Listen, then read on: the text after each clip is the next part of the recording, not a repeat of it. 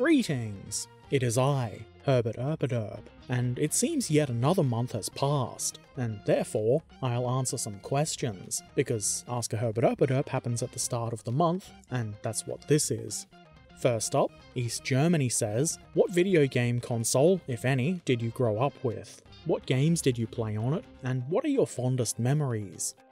Now, I'm old, so I'm pretty crap and not very good at remembering things, but I'm pretty sure the first console we got was an Atari 7800. Was it 7600 or 7800? It was something like that anyway. It had asteroids built into it, which I thought was pretty cool, and I don't really remember many games from it because I was quite young and most of them, to be honest, aren't that memorable. I do remember playing a lot of River Raid, and there was one monster sort of game where you would climb towers. I think it was Rampage. I played that, River Raid, and Asteroids quite a bit. After that we had the Sega Master System 2, with Alex Kidd in Miracle World built in, and I can still hear the theme music in my head when I think about it. I think, though I'm not sure, that came bundled with Sonic the Hedgehog 2. I also remember having Bubble Bobble and a Ghostbusters game of some sort with that. I had a bunch of other games that I've forgotten too, but because we were poor, we didn't really have a lot of games. But we did rent a lot of them from the video shop. Remember video shops? They also had video games. I guess we sort of skipped the next generation, like the Super Nintendo and Sega Mega Drive, or Genesis, which is what they called the Mega Drive in the US. So next came PlayStation and Nintendo 64. Somehow we had both of those. I rather enjoyed Twisted Metal and Vigilante 8. And I guess that's why those are the first to come to mind. We did also have GoldenEye. I think GoldenEye was pretty much obligatory for the Nintendo 64, and that's probably the main game we played with friends. I'm sure there's a lot of games I just don't remember, and I don't think I have any especially fond memories of any of the games that I played, but I know I had a lot of good times. I haven't had a console of my own since then. We got a PC somewhere around the PlayStation times, and towards the end of the 90s I was more interested in being a no-good punk and playing music and stuff. And I would have had to buy my own console if I wanted one, so I didn't. So I guess that's a history of Herbert Erpaderp's console havingness. Trekan Beluvic said, it seems you built the Jagdtiger as just a 15mm kit. Any plans to do a Jagdtiger in a bigger scale? You know, I think you're right. I didn't have any specific plans to buy a larger Jagdtiger, but now I kind of want to. I am going to pick up a few smaller kits, most likely a bunch of First to Fight kits, so maybe I'll look for a nice Jagdtiger in a larger scale as well. Spanish Boy said, how do you weather your armoured vehicles? Like, what products? You know, sometimes I do make videos about this kind of thing. You never paint anything, Herbert! Shut up. And I don't, paint models and then not make videos about them, so what you see in those videos is what I use. Usually just enamel effects, and I guess the acrylic chipping and acrylic washes I use are also weathering. I guess most of the painting is really kind of weathering, if you think about it, but like I said, what I use in my videos is what I use. I did, long ago, try powders, but I didn't really like them, especially not for wargaming pieces. I think that was before I started making videos though. Herchion said, would you ever consider a multi-stage radio-controlled model like a Hercules that lands and a Scorpion drives out the back, or a tank that lays a bridge and then drives over it? I mean, I would consider them, I'm considering them right now, but they would probably be a bit outside the realm of what's practical for me, especially cost-wise. The Hercules idea sounds rad as hell though, but I don't think I would have space to land something like that in my local park, you know? Maybe an airdropped tank that parachutes down would be cool, so that you don't have to land the plane, but then where would the plane even take off from?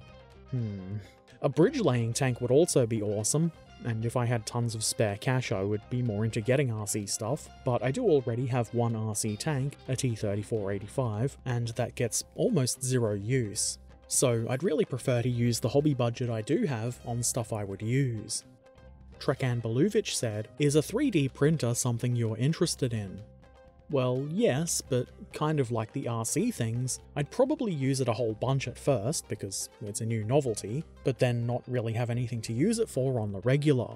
They do seem to be getting cheaper and better, which is obviously cool, and it certainly increases the likelihood of me buying one, though I would have to find somewhere to put it if I were to give it serious consideration. Jono31 said, if a hitman is a girl, is it even a hitman anymore? Is it a hit woman? I guess it's a hit woman? Hit person? I don't know. I guess you'd have to ask them. Maybe assassin would be a better term, more gender neutral. Spanish Boy said, most popular dog breed in Australia? Good dogs. That's all dogs, Herbert! That is true. I had to Google it because it's not something I would just happen to know. It seems the most popular dog in Australia is the Cavoodle, followed by the Labrador and Golden Retriever. That's according to a pet insurance company, so I guess they would know. It kind of surprised me. I would have assumed like a Staffordshire Terrier or something like that. Trekan Beluvic said, are you planning to repaint your N-scale model locomotives and or wagons, or do some weathering on them? I don't plan on repainting the locomotives, at least not right away. I mean, I might want to do something silly down the road or something like that, so never say never. And I don't really plan on repainting the rolling stock either.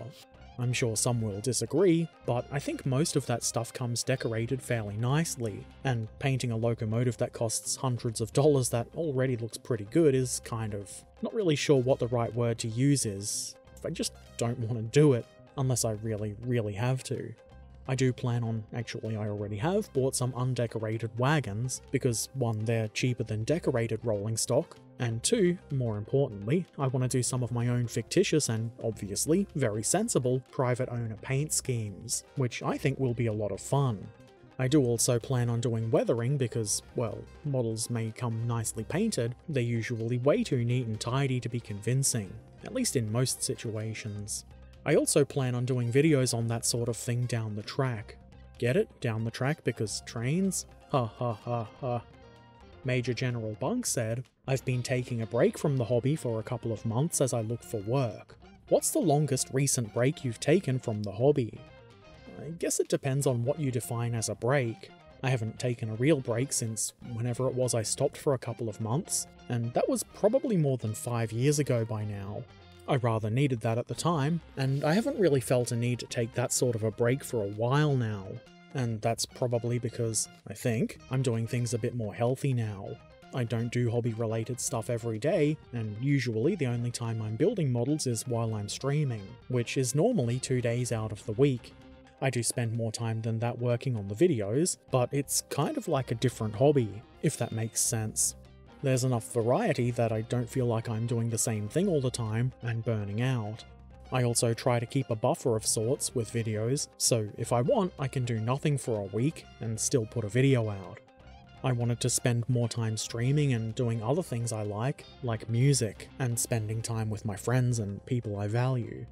I guess the answer is I haven't really taken an extended break for a long time, but I kind of take a break most weeks. It's not really a break, I guess, it's just actively trying not to burn out.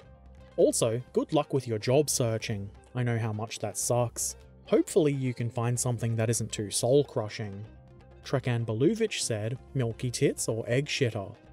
I really enjoy that this had some confused emote reactions, whatever those are called. But how dare you try to make me choose between my beloved pets, which I care for greatly and look after diligently. I choose both. And all of the other ones too, whatever their names are. For those unaware, Milky Tits and Egg Shitter were animals Barnaby and I captured in our raft gameplay. Their names are descriptive and probably Barnaby's fault.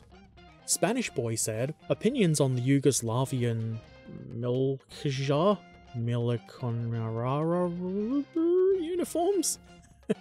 I am terrible at reading. There's a couple of examples shown here. I'm assuming these are police, and it's not really a very clear look at the uniforms, but the first thing I thought was the ones with the white lower sleeves look kind of weird, like maybe their arms are in casts or something like that. Other than that, I don't really have much of an opinion. I think I answered something like this last month or the month before. I'm just not much of a uniform guy, really. In the comment section of last month's Ask a Herbert Erpaderp, Martin Gotham said, what will a Crusader with a T-34 turret look like, and would you attempt to model one? Do you mean the Soviet T-34, or the American one? I suspect the American one would be way too big, but the Soviet one might actually fit. I don't know the turret ring sizes of either tank, so I couldn't really tell you. They're probably not the same size though. I've no idea what it might look like, though I'm assuming kind of silly and a bit weird. I guess I could try it with some Flames of War kits, because I do have both, but unfortunately, I'm too lazy to get them out. Either way, it's not really something I've ever thought about before. Is this something that has a basis in reality, or is it just a random idea? Mark Ferguson said, "What do you think about the trend in large-scale armor models? I've seen reviews and builds by other YouTube modelers of 16th scale tanks. Lots of detail, including moulded in cast steel textures and weld beads, but who has display space for more than one or two? I haven't really noticed it as a trend, but to be fair, I wouldn't likely notice if anything was a trend. I just don't really keep my finger on the pulse of that kind of thing. I think large-scale models are really cool, armor or trains or anything really. I did build the 16th scale ammo Panzer I Breda a while ago. I really liked that kit, and it was the first time I've done individual track links that weren't fiddly in a size-related way. The detail on that was really nice right out of the box, and at that size, you can add so much stuff that just wouldn't appear on smaller models. Adding things like cast steel textures, if they're not present by default, also makes a lot more sense at that scale. As you said though, who has space for those? I certainly don't. I built the Panzer I, which is a very small vehicle, and it's rather big. I think I would need to buy a big shed if I was to regularly build that kind of thing. And, well, if I could, I would. Steve Steverson, presumably in response to my saying that services like the post office should be government-run companies and it's not beneficial for them to be private, for-profit businesses. The response was, "Lol, why should the post office be run by the government? They're god-awful at it. Communism doesn't work." I'm pretty sure this is meant to be a troll, but, I mean, the joke that Americans don't know what words like communism mean and think they're a synonym for bad does have a basis in reality, and I am assuming you're an American, so maybe you're not trolling. Anyway, I really feel like education needs more funding, the world over. Martin Gotham said, "Have you thought about or tried a pin wash with oil paints?" I have, though I'm not sure I ever did so on video. But I have, in the past, made my own washes with oils, pin and otherwise.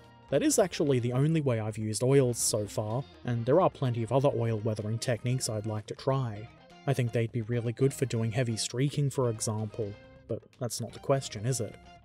I do often use enamel washes, and while they're not the same thing, as I understand it, the chemical properties that make them different are beyond me, but for my purposes they're close enough to the same thing and they are used in pretty much the same way. I just prefer to use enamels.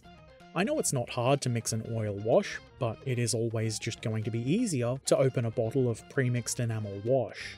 I'm sure that will upset the people who've decided that oils are God and anything else is wrong, but that's fine. They can be upset.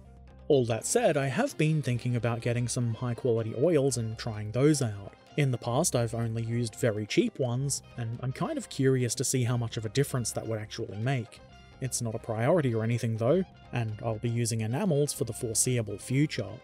Okay, that's all the questions, so I might as well stop giving answers. Let's go and have a look at some of the modelling work that's been shared over on the Discord server in the last month. Peterenko shared this T-54B, which, as you can see, has been painted and weathered really nicely. It's Peterenko's first time trying a winter camouflage, and I think it's really good. You could probably hide this in a wintry place quite well.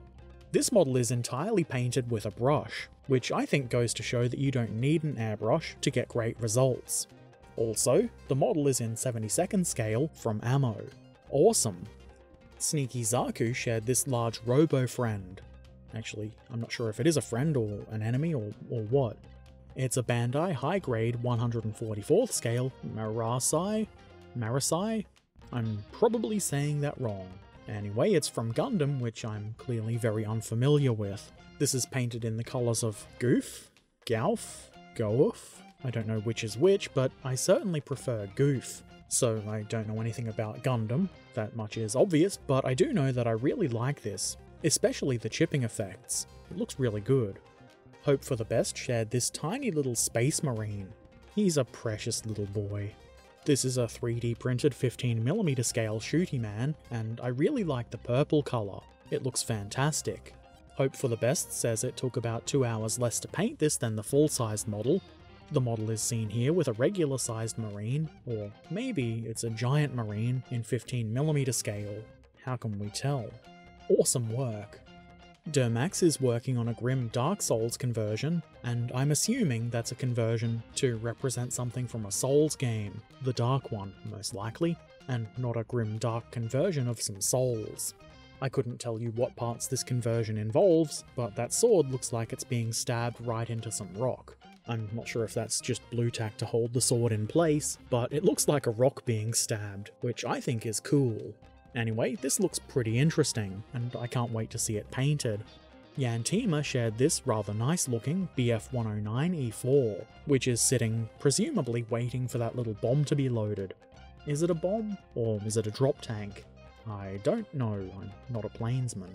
Either way, it's a very well done plane, and I rather enjoy this sort of angular camo pattern that some German planes had, whatever that's called. It's very nicely done. For those interested, the kit is a 32nd scale model from Edward. Okay, so that's all the models for this month, and also Ask a Herbert Erpaderp for the month. It will be back again next month though, so if you've got a question that only a Herbert Erpaderp can answer— do questions like that even exist? Probably. Anyway, if you want a question answered, put it in the comment section below, or the appropriate channel on Discord. As always, a big thank you to everybody who asks questions and shares their modelling work. It is still one of my favourite things to just see what everybody else is doing. It's quite motivating. Of course, a very big thank you to my patrons also. Your support is very helpful and greatly appreciated. And of course, thanks to everybody who watches my videos and streams. That's also really important. Links to my stuff can be found in the description below, and I'll be back soon. So until then, take care of yourselves, be excellent to each other, and thanks for watching. Farewell.